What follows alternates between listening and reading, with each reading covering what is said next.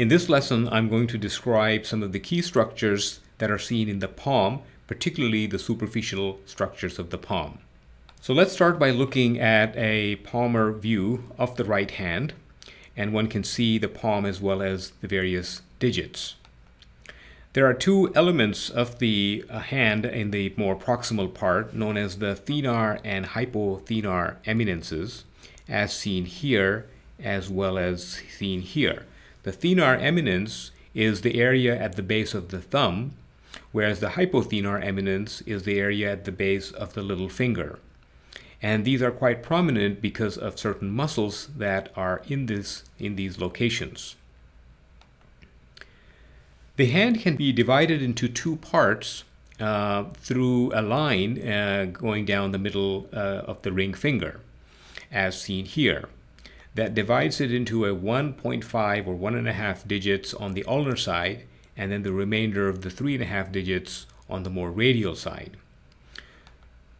The ulnar nerve supplies these 1.5 digits, that is the little finger, as well as 1/2 of the ring finger as seen here. So this is the ulnar nerve, and it's coming down the ulnar side of the wrist, crosses into the hand, and then it divides into what are known as digital branches as seen in the diagram. There are two digital branches in each digit, one that runs down the medial side of the digit and one that runs down the lateral side of the digit. The ulnar nerve supplies both sides of the little finger, and it supplies the medial or ulnar side of the ring finger. The other nerve, which is in this location, is the median nerve, and it runs down through the carpal tunnel, and it divides into multiple digital nerve branches as shown here in the diagram. And therefore, the radial or lateral side of the ring finger, along with both sides of the middle finger, the index finger, and the thumb, are supplied by the median nerve. This is the classic distribution of innervation of these two nerves into the palm. There are some anatomical variations where a little larger area may be supplied by the median nerve, or the same may be true with a little larger area being supplied by the ulnar nerve. There's a final small part that is seen at the base of the thumb that is innervated by the radial nerve, as seen here. Much larger portions of the dorsum of the hand is supplied by the radial nerve, but there's often a small part that will creep on to the palmar side and is often seen in the base of the thumb area, as shown in the diagram. Let's now review the blood supply of the hand, and in order to do that, we have a simple line drawing that depicts the skeleton along with the outer covering, the skin of the palm and the digits. And the ulnar artery is one such artery that supplies the hand coming down the ulnar side of the wrist as shown here. And it is joined by the radial artery on the other side as shown here. Both of these, the ulnar and the radial arteries, divide into a superficial and a deep branch. And the superficial branches unite to form the superficial palmar arch, which is seen here. Note that the major contributor to the superficial palmar arch is from the ulnar artery. Sometimes this arch may be incomplete, and there is a fair amount of anatomical variation in terms of the extent and the contribution between the two arteries.